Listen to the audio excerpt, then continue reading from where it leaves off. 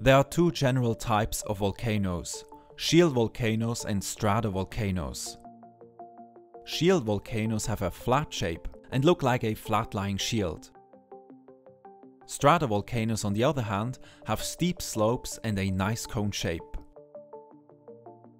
In this video we will focus on the flat-shaped shield volcanoes. Eruptions of shield volcanoes are normally very calm. At the vent, the lava can form fountains like here in Iceland. The vent feeds lava flows that slowly move down slope and cover the surrounding area. Such calm eruptions are called effusive eruptions. These eruptions usually last between a few days and up to a few months. The lava flows at shield volcanoes are typically of two types: a smooth surfaced lava called pahoehoe lava and a lava with a rough surface called aa lava. The shield volcanoes are the result of countless eruptions that form pahoehoe and aa flows stacked on top of each other.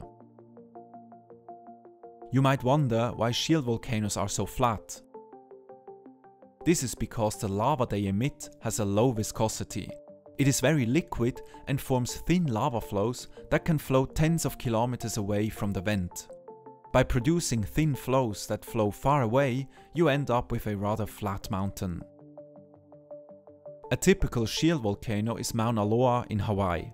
Even though this mountain is very flat, it rises more than 4 kilometers above sea level, so it's huge.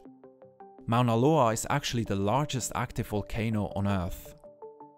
Since shield volcanoes mainly produce slow-moving lava flows, these volcanoes are not so dangerous, because in most cases, people have enough time to evacuate, even if the eruption has already started.